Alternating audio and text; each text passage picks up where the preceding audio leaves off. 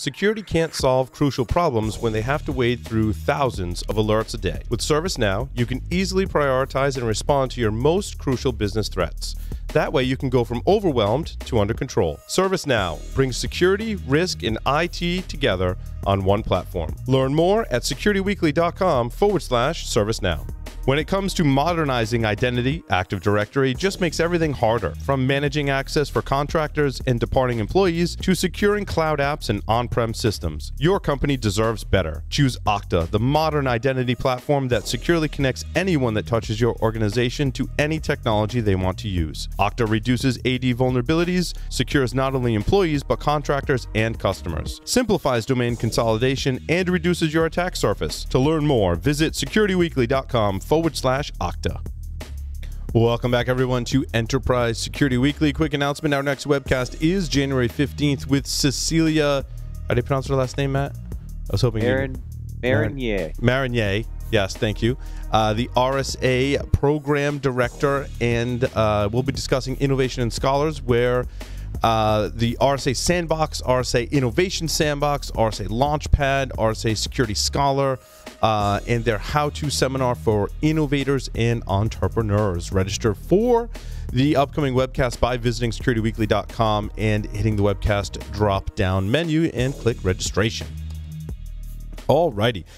We're going to talk about Docker container security and really just one aspect. I titled this Vulnerable from Inception, and it's actually not quite accurate a title. It's actually, you can be vulnerable before inception. This is actually going to show you a way to, if you're thinking about, which you should be thinking about, which Docker images you want to use, like from Docker Hub, in your application, you can check to see if they contain vulnerabilities even before you use them and or on the fly. Now, there's lots of tools out there that do this, Matt. I'm sure you could probably rattle off a list off the top of your head, both open source and commercial. I will show you an open source tool from Anchore that will let you basically look inside of the image before you deploy it, or even if you've deployed it already, you might want to look inside and see what kind of vulnerabilities lie inside.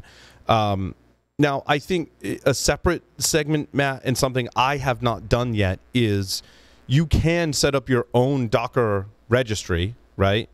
And yes, have it pull images from Docker Hub and modify them, customize them, update them, and then when you do your builds, you're pulling from your own trusted registry, right? So there's, I think, two benefits there. One is you get more control over what is inside all the images that you're using, and you can have your builds only pulling from a trusted registry, right? Yeah, there's two benefits there. Yeah, well, one of the conversations we used to have a lot with the Layered Insight customer base was actually building their own instrumented container images in their own trusted registry, right? Yes. So you have large enterprises that are worried about the source of the containers that are coming down. So they build their own trusted registries. And one of the things you can do with the Layered Insight solution is you can actually pre-instrument those. So you're handing the development teams kind of those golden images for your base container as a starting point. And that way you know and have control over a lot of the initial source code. Right. And that's a better way to do it, and probably a whole separate segment on how to configure that. But and that's really for larger, it sounds like, Matt, that's larger enterprises that's where they're either going or already are at, right? Yeah. I mean, a ton of organizations, large enterprises, have their own registries. That's where they're pulling from and have done some level of kind of validation on those initial images. They're not pulling directly from Docker or from some of the other repositories that are out there. Gotcha. Now, for the rest of us that maybe have not achieved that level of integrity or security, you may go out to the internet and try and figure out how to build a Docker container for your application.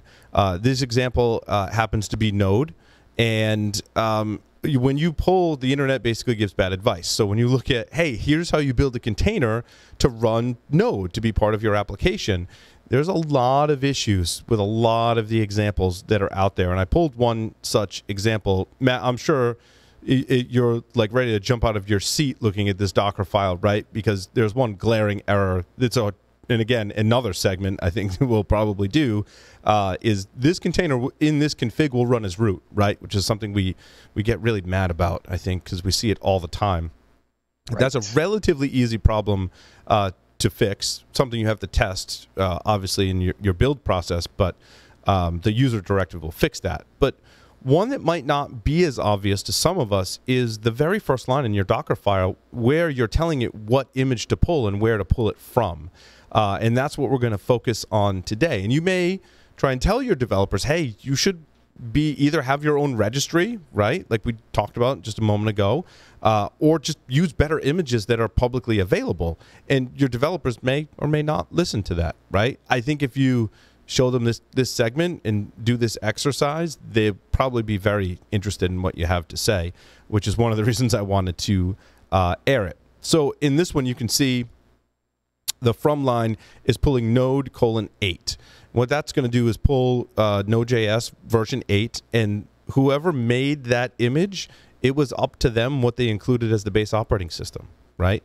So the problems are, well, really two problems. One, the version number is not specific enough, and I think I'm more familiar with how this works in Python, right? Because if you just say, pull me Python 3 random Docker image, not only do you have the operating system issues, but what version of Python 3 is it pulling? Is it 3.5, 3.7, 3.8?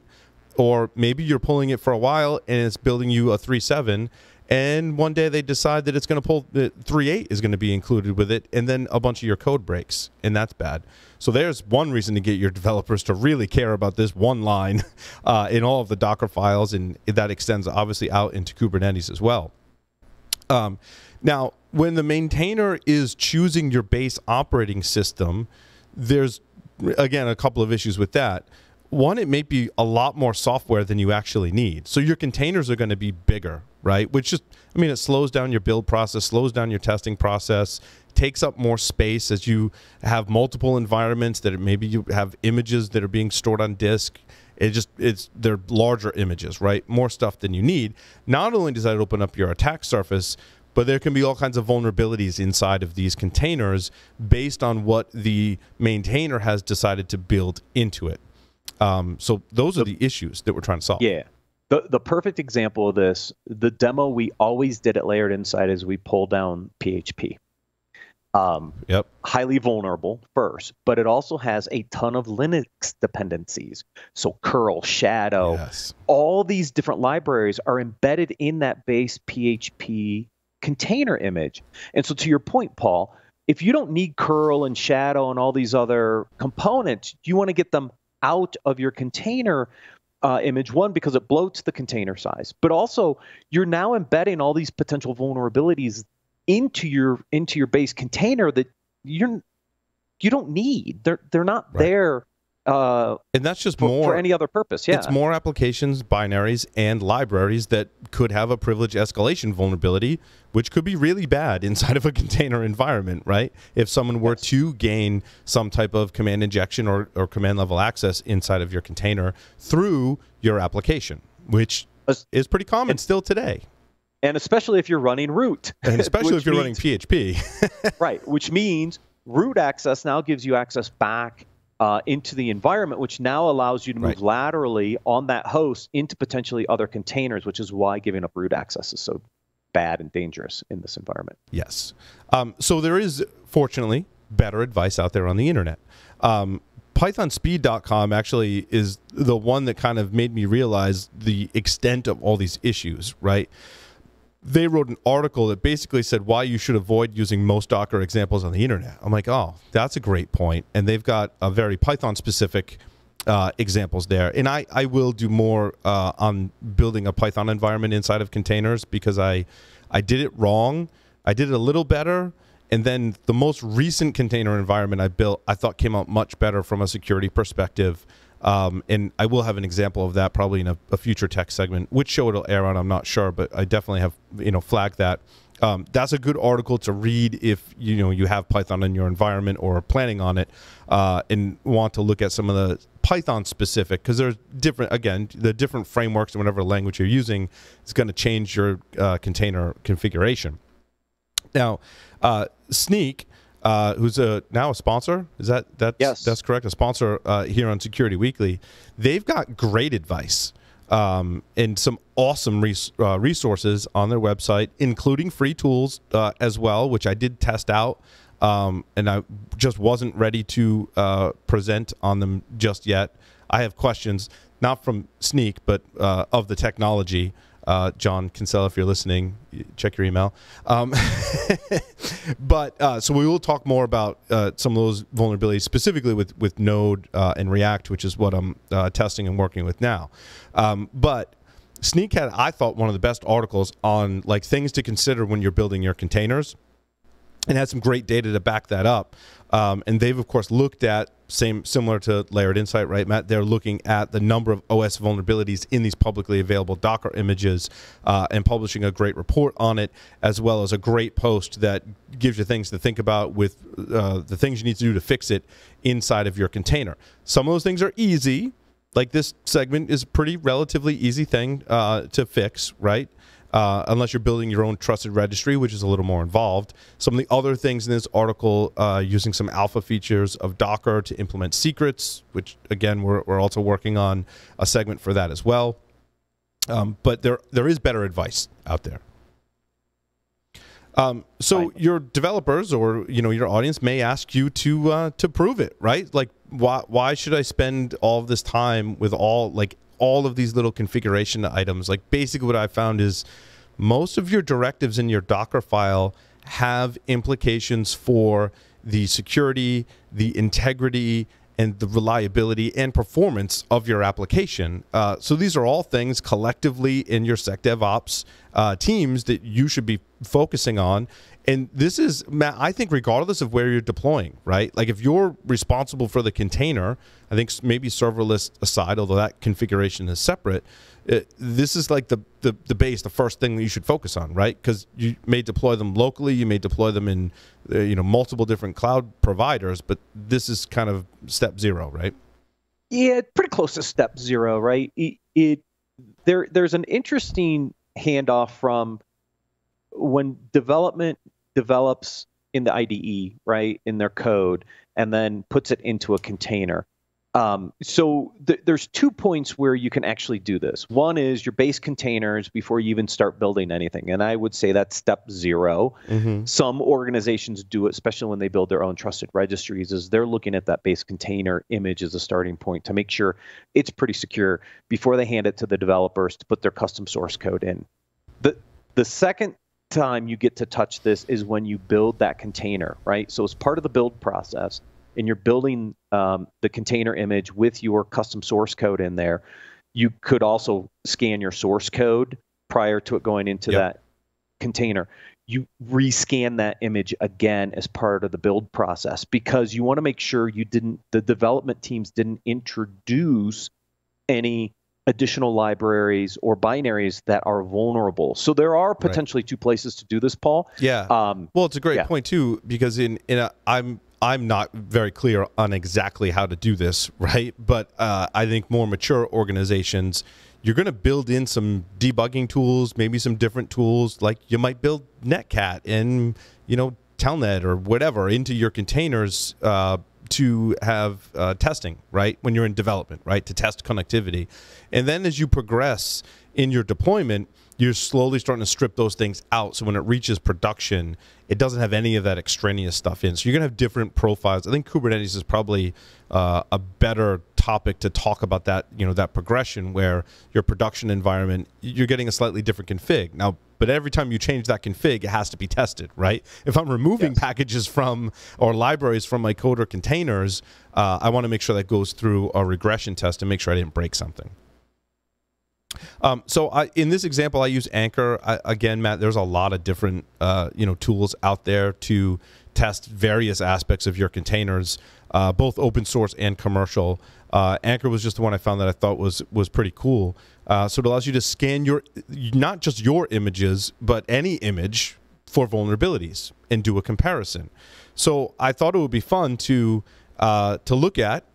If I were to build my test app that I have today, which is a test React app with Node 8 versus the one that I chose, which is 10 Buster Slim, which is Debian, which is Node version 10 Debian Buster, and the Slim version, which is a much smaller container. So Debian and Ubuntu, a lot of them have like the larger container environments, and then if you add -slim right in your from line, you get a much smaller trimmed down container images. The other one you can use is Alpine, right? Now, and I haven't done a full investigation, but what we've researched so far is that Alpine, it doesn't use libc. We've talked about this, I think, previously with the folks from Sysdig, right? Yep. So in productions, a lot of people don't recommend to use Alpine. You may see some examples that use Alpine. I prefer to base mine on Debian, just in my research. Your mileage may vary. And the reason is, I think it's important to get into this a little bit, Paul, for the audience, is there are a lot of technologies that leverage libc from an instrumentation and or an audit perspective. Yeah, so your security tools, right, need libc. Yes, exactly. Yeah. So there's a lot of security tools that need some aspect in access to libc. In Alpine, where you don't have that, there are techniques. I just don't know how well adopted they are by some of the different security players in those types of environments. So that's why a lot of people prefer libc, because there's already tools, security tools out there that can wrap libc and do some things for you. So this is my little Anchor cheat sheet, very much based on their documentation. This is really pretty much exactly how I got it up and running in my environment.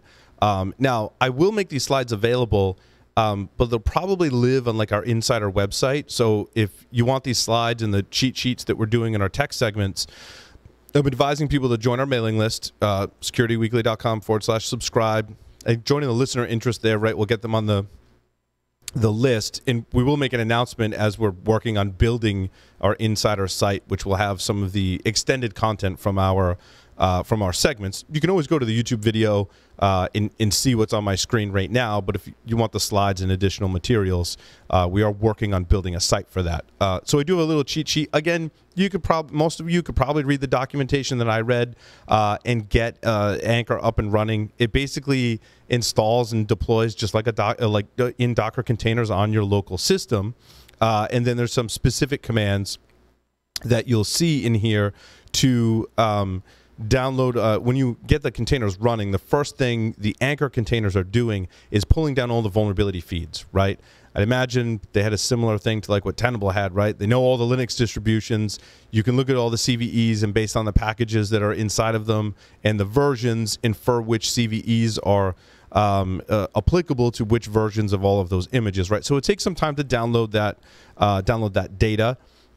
You can check the status of those downloads, because basically when it first spins up, nothing's going to be working because it's downloading all the vulnerability data. So once that finishes, and it doesn't take that long, you then can check an image with those 3 commands at the bottom, right? So you add the image. So I added the Docker node:8 image into my Anchor system. And then you run the wait command, and you can kind of check its status. So now I've pulled in that node 8 Docker image, and Anchor is now looking at it and determining what all the vulnerabilities are in it. So you run the wait command to see your progress. That finishes. Then you run the vuln command, and that displays all of your the vulnerabilities inside of that image. You can do this before you decide which image you want to use inside of your builds. I would imagine even if you had your own trusted registry, right, you could probably benefit from Anchor, either open source or probably enterprise in their commercial offerings as well, to do this as you're building your trusted containers for your environment as well. So like I said, it takes time. This is just what it looks like when you've downloaded this image into Anchor, and it'll just retry and say, yeah, I'm still scanning it, and then it tells you when it's done, which is really nice.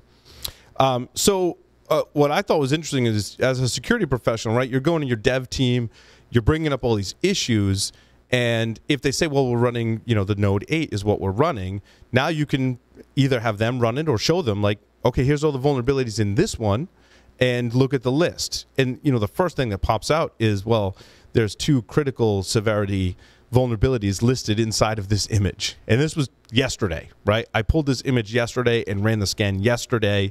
It gives you the vulnerability URL and the CVE number. So there's some criticals, there's some highs, there's some mediums, there's some lows in here. It tells you exactly which package and which CVE is in fact vulnerable. So then the next logical question is, well, what vulnerabilities are in the one that I chose, which was node : 10 Buster Slim, which is my choice. I've been using a lot of the Buster Slim images for the different languages and frameworks. And you get a lot less vulnerabilities, and I'll show you the stats next. A lot less vulnerabilities, and the severity is negligible on all of them for Buster Slim. Now, I don't think they've inherently built in more security. It's a lot less packages they're loading, right? They don't have Python 2.7 sitting in it, which is a big chunk of what was showing up as criticals and highs, right? They probably extracted the Python library out as a dependency, and therefore they eliminated a whole class of vulnerabilities. Which is interesting because I'm building this as a Node app server. Why would you need Python in it? Again, that's the package maintainer had built that into the previous image, but you don't need it. My app runs just fine. I've got a very basic React app, right? It builds up a very basic form. I'm trying to learn how to code in React, which I realize I have to learn how to code in JavaScript, which is really weird, I've found, when you're coming from other languages. But my app runs just fine with these new configurations with these slimmed down images. So if you look at the total number of vulnerabilities, so I just did a quick scan, so a vuln scan of each of the Node 8 and the 10 Buster Slim. There's 2,386 vulnerabilities identified if you're using from Node : 8, and only 75 if you're using Buster Slim. So just by making one small change in your Docker file, configuration file, you've eliminated, over 2,000 vulnerabilities inside of your Docker containers and greatly reduced your attack surface. I think also made it a lot more better performance, and probably better performance not just in your app, but when you're doing your CI/CD pipeline and pushing all these images around, right, and doing the builds, that's going to happen a lot faster. So I thought that was a really cool exercise, and something I hope that security teams can use to talk to your devs about how you're building your base images. Yeah, that's a 30x improvement, right? Just by changing that one, that's just one 30x. Directive in there. So if you start doing this across, right? Let's say you got Kubernetes, or you're using a cloud-based service that's providing you with Kubernetes, right?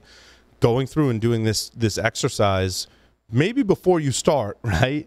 Maybe building your own trusted registry, I think, is something that enterprise software teams certainly need to be aware of, because now you multiply that out times however many containers that you have in all the different applications. That's very, very significant from a reducing your attack surface perspective. Yes.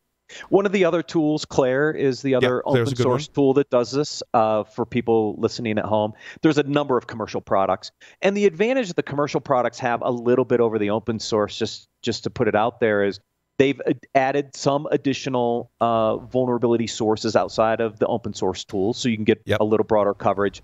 They've also done a lot to speed up those scans and make them a little faster than maybe what you're getting in the open source. But you showed a great example of how you can leverage either Anchor or Claire to do very simple checks of your Docker containers. Yeah, and I even think if you're a security professional and you have an application, you want to put it inside of containers, now you have some tools to make a better decision as to which images to use for your own tools if you're not developing an enterprise application, right? Yep. Awesome. With that, we'll take a short break and come back with the folks from RSA Conference. Stay tuned.